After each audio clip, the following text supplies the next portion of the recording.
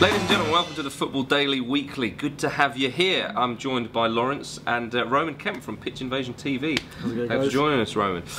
What are the 5 things we learnt this weekend? Well, first up, Manchester United were beaten 3-1 by Chelsea at Stamford Bridge. In previous seasons, Manchester United would have picked up a point. They might have even won that kind of game. When they went into it yesterday, people were thinking, "Ooh, damage limitation, perhaps." What did you make of the game? I thought it was, a very good performance from Chelsea, and I think it was a Mourinho performance. And we can't take that away from Chelsea. No, you can't take that away. And Mourinho thrives on games like this, and I just think Eto'o had a fantastic game as well, to be honest. Yeah, I mean, that's rare, isn't it? Yeah. Eto'o was due one, wasn't he? Yeah. I mean, it is tricky to watch a side go from being title winners to such disparacy in such a short space of time. Yeah. And I think that's what probably strikes Manchester United fans most, is the becoming mortal, if you like. You go from that untouchable nature of Sir Alex Ferguson to the highly touchable nature of David Moyes. Like what you've done there. And I think that he's inherited a squad where there are a couple of people that he will have to phase out. Where do Manchester United need to strengthen then? The transfer window is upon us. Roman, any thoughts? I think their defence was really exposed yesterday. I would definitely say that they need something for the fans to be excited about. I mean, look what the Ozil signing did to Arsenal. Absolutely. A superstar signing can lift not only the team on the pitch, the team behind the pitch.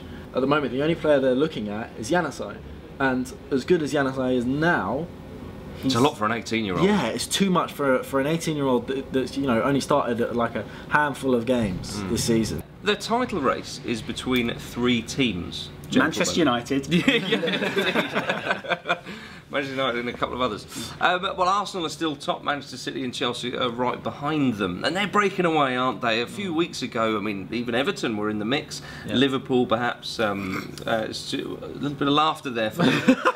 Not from me. So, 3 teams, Laurence. Are we thinking that? Do we agree with what most people are saying? That's a tricky one, isn't it? It is a tricky one. We can come back to you. My point is, I don't like writing people off. I like writing people in. Right. I think it's stupid to write someone off, because the Arsenal are an extremely talented side with a lot of players coming back from injury and people coming in to refresh that squad. Santi Cazorla's on a great run of form with the wonderful goals at the weekend, and I think that they're a very talented team. I think that the strength of the 2 other sides will mean that Arsenal will marginally miss out. I don't think the title is going to be decided by 13-14 points this season, and I think it'll be very tight. If Arsenal do miss out, it'll be by a couple of points. City look too good for me at the moment. Seeing their games this season, I haven't seen a side pass the ball around like that and have the danger to opponents than someone like Barcelona 3 or 4 years ago. I think Arsenal are gonna hold out and they're gonna do it. Yeah, I do. Jinx it. Don't jinx it. No, whatever I say I think now. Arsenal too. Come on, everybody. No, I think Arsenal might just do it. So there we are. The race for 4th spot is on, very much so. Liverpool are currently there. Spurs, apparently not having the greatest of seasons, are on the same points as Liverpool, who are having a pretty decent season. Everton are still in there. Game in hand. Dare I say Manchester United?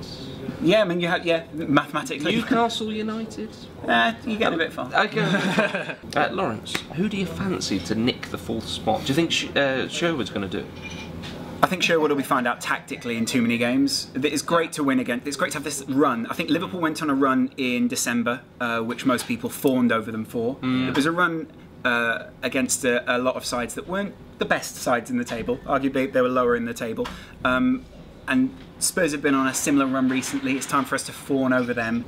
Everton and Liverpool, I think, are the 2 contenders there. And if United can get one more win and bring themselves at least within 3 points of Liverpool and Everton, then I'd say then they're in with the chances. I can't see a team past Liverpool. I think Suarez is the player to get them back into the Champions League. Spurs, I personally think the team on paper isn't good enough to beat Liverpool to 4th spot. Yeah. But the only chance they have is to keep the momentum going. Sure. Well, I think the general consensus is Liverpool for that 4th spot.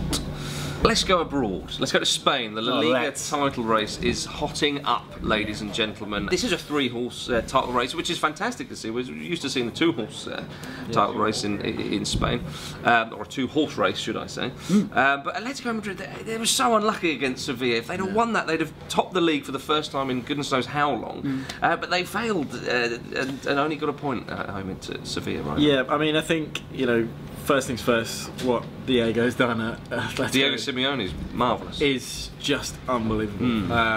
It's an amazing race. I just think stats will show that Barcelona will still come out on top at the end of the day. We're still going for Barcelona? Yeah, I don't think they're the team that they were, Sure. but I just think... They're still pretty handy though. Laurence, who do you think? I mean, Real Madrid I have really come like Real Madrid. They've come roaring back, haven't they? Yeah. I think Madrid are the team to watch right now. They've got the momentum. Not only do they have the momentum, they have Carlo Ancelotti. Yes. And I think Carlo Ancelotti has had great experience in title run-ins. Can he operate? And you know, I think the likes of AC Milan and his record in the Premier League as well probably speak for themselves. In Serie A, AC Milan have got a new manager. Clarence Seedorf's back. What a hero he is. Lovely. Love him. And he's got a lot of work to do. Obviously, Allegri's been sacked after 3.5 years in charge. Milan are in mid-table, so 11th or 12th, way off the pace of even 4th spot, let alone first spot. He's got his work cut out for him. They've got a win on the weekend against Verona, but you know, a penalty by Balotelli towards the end at the San Siro. I mean, Laurence, he's going to have to earn his money. I love Clarence Seedorf. We all love Don't you Clarence Seedorf. Yeah, absolutely. Yeah, no, he is great. I think he probably gave a press conference in Italian, right? But one of his opening comments was, I think this is fantastic. I've played under a lot of different managers, and I know 7 formations. And I just thought, he's going to go into training and go, right, we've got 7. Tell me which one you want to go Have in. a vote. Right? So not only that, but he's bringing in a lovely Dutch contingent. Edgar Davids is on his way there. Is from he really? Barnet. Yeah. And at the same time, they're bringing in Jaap Stam.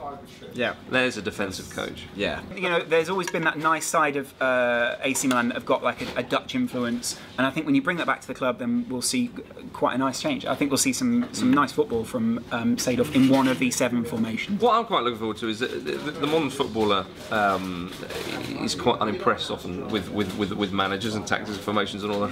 Seedorf in training will be able to say, right, I would like you to do this. All right, show us then. All right, I will. Yeah, exactly. Thanks very much for watching, ladies and gentlemen. It's been a pleasure having you here. Thanks to Roman Kemp from PitchInvasionTV. And thanks again to Laurence. Get your comments in below of what you thought about what we've been discussing, and we'll be back on Wednesday to talk about our top 10 players in the world currently. And do comment below with your top 10. So we'll see you then.